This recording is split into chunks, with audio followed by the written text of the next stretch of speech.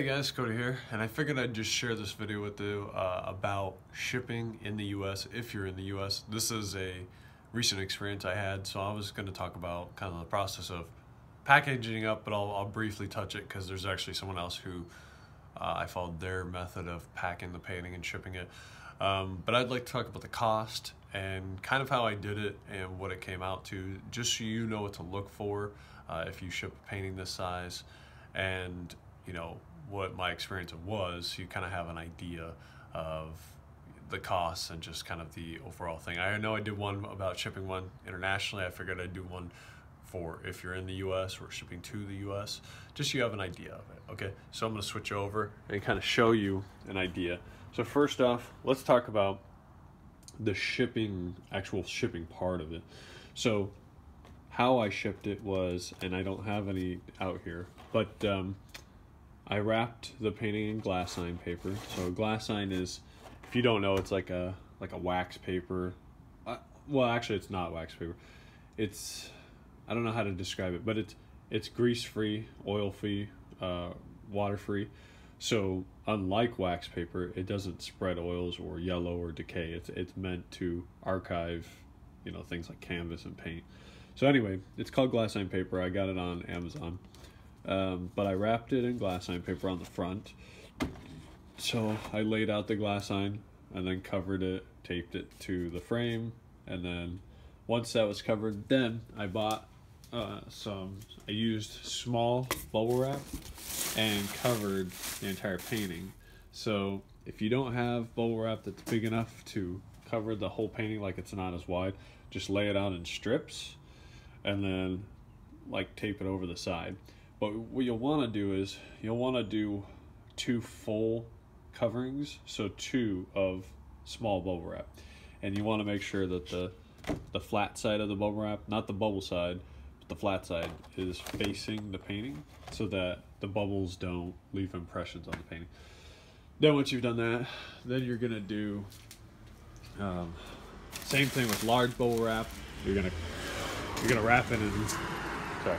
You're going to do it in large bubble wrap, again, 2 times, and you'll want to leave a little excess on the short sides that you don't lay it out. So like if you lay it this way, you want 2 inches on this side. If you do strips like this, you want at least 2 inches on this side. The reason is once you've kind of wrapped the whole thing, then you're going to tape those sides in and make basically like a little barrier on the sides. So then once you've done that, what I did was I made little cardboard corners. So I just cut out strips of cardboard, bent it, and then put it on there and taped those kind of in place before I did the bubble wrap. You don't have to do that, I just did.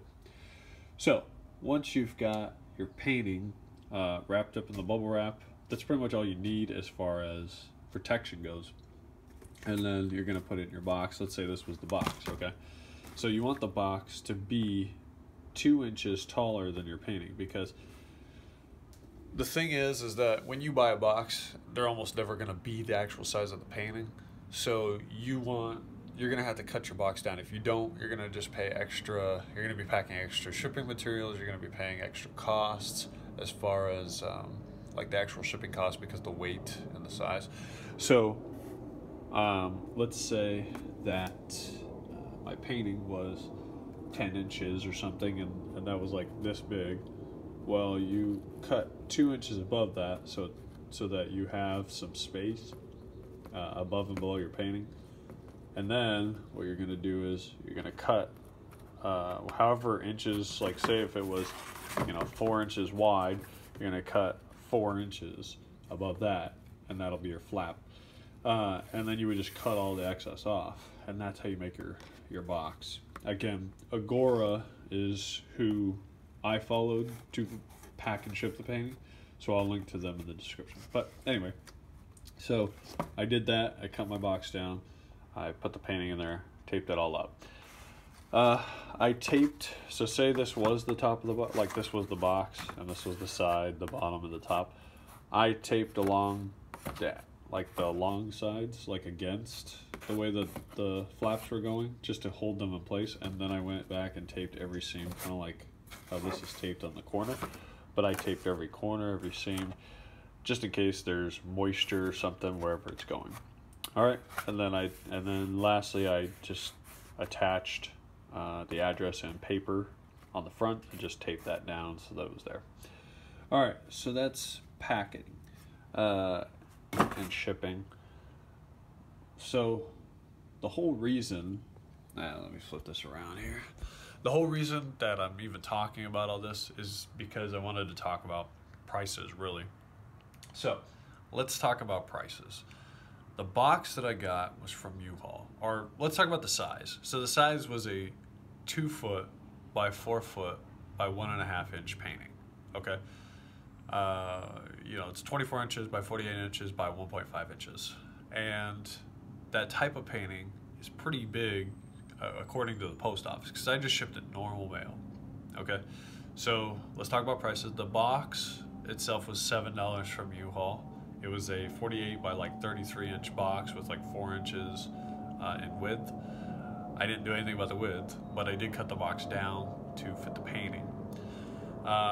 So that box, like I said, was like $7-8, something like that. Then let's talk about the glass sign. The glass sign I got from Amazon. It was about $43-44, something like that, and that was for a full roll.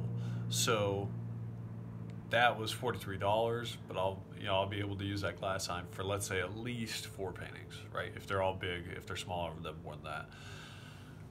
Let's talk about the bubble wrap. Bubble wrap I also got from U-Haul because there's one down the street from me, so it's really easy to stop by and get these materials. You can go anywhere that gets you decent ones. You just want small bubble wrap and the large bubble wrap. For me, they were $20 a piece without tax, so about $22 each.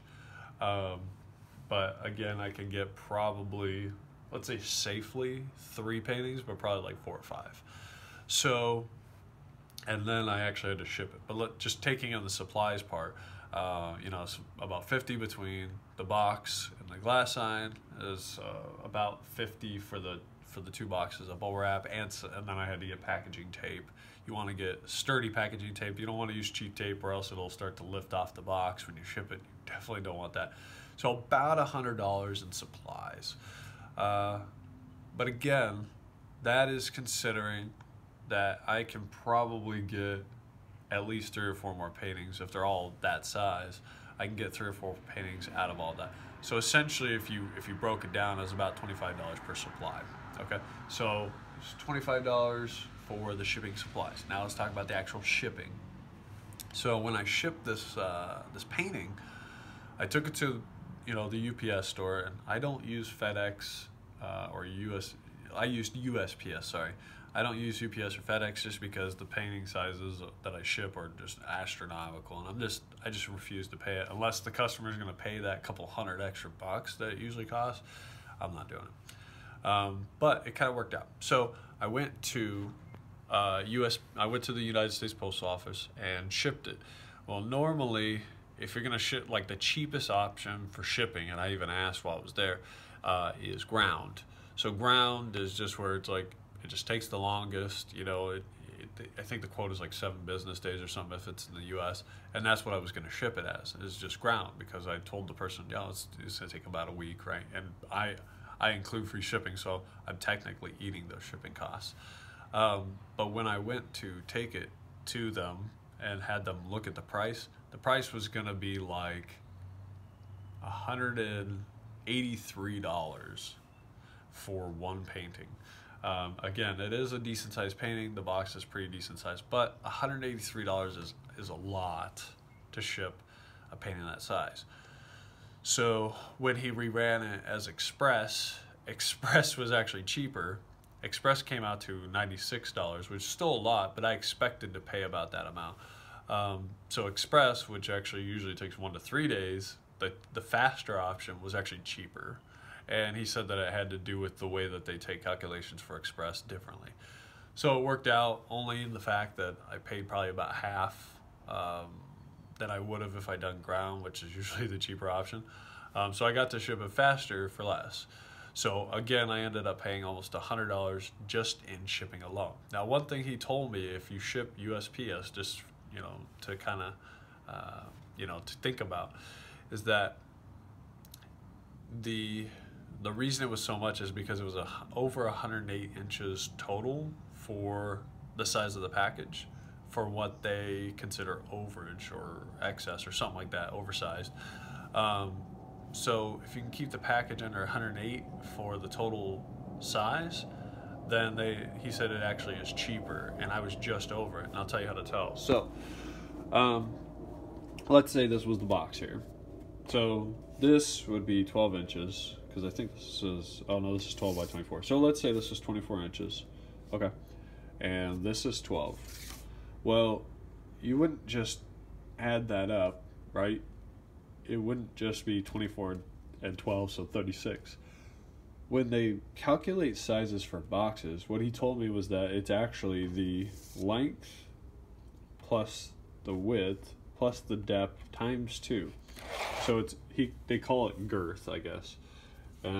So it would be this, which is, we'll say an inch, right? Plus this, which is 12 inches. Okay, so that'd be 13 times 2, because they actually wrap it all the way around.